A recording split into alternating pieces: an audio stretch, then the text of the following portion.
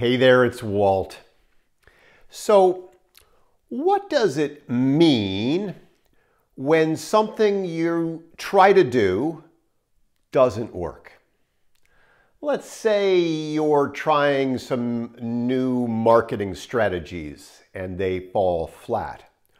Or you're going to experiment with some video and you don't get any great feedback. Or you're going to launch a webinar to teach some information to your clients and prospective clients and nobody signs up. Or you want to create a landing page and a lead magnet to bring new people into your world and nobody downloads. What does that mean? Well, here's what it doesn't mean.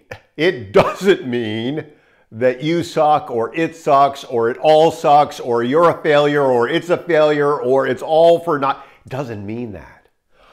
All it means is that it didn't work. Now, this can be a challenge for many of us who have come up through traditional educational systems where there are grades and there are right answers and wrong answers. And it can even be more challenging for those of us who have gone through professional training and have licenses to practice stuff, where if we get stuff wrong, it actually means that we could lose our licenses or get sued. That's bad. But in much of business, when something doesn't work, it means only one thing. It didn't work. That's all. It's just a data point. It didn't work. And in business, what this invites us to do is to experiment, to be imaginative, to be quizzical, to begin to test what was working or not working, to actually begin to, dare I say, be a bit playful with your business. Because business ought to be fun, it ought to be iterative, it ought to be creative. We tend to take it pretty seriously way too much of the time. But these data points are opportunities, they're invitations to go out and test. And the testing is very, very interesting. You know, on a webinar page, for example, a green button to save your seat will perform at a higher level, generally speaking, than a red button, except in certain circumstances. But you know, the thinking is that green means go and red means stop. And so you experiment. You experiment with different ways to present your marketing, different ways to approach your video. You stay in action. What happens all too often, and we see it with folks who are just beginning in business, especially as they come up against a wall, they can't break through.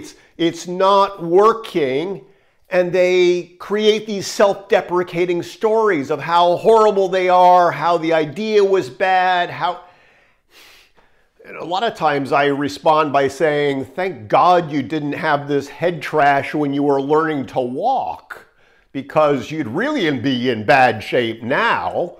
And the truth is that, you know, when we were growing up, we'd try stuff and we'd fall down and we'd go back and experiment and try it some more. And that's how we learned. That's how we learned to walk. That's how we learned to ride a bike. That's how we learned to do so much in our lives.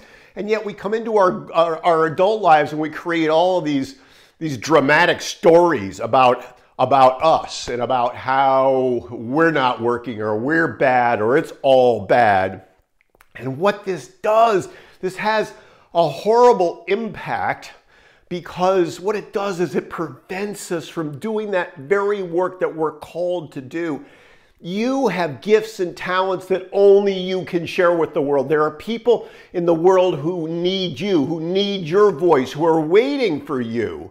And they can't wait for your stories about how bad your idea is. They actually need you. And so it's kind of selfish to get caught up in those stories about why it's not working, rather than to stay in action, to lean into that discomfort, that uncertainty, and to push into testing and experimenting and iterating and being creative so that you can get it right, so that you can get your message out in the world and do that important work that you're called to do.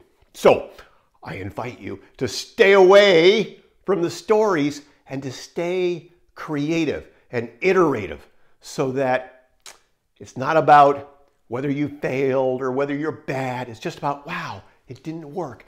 Let me see what might work. Stay in that place and amazing things will happen.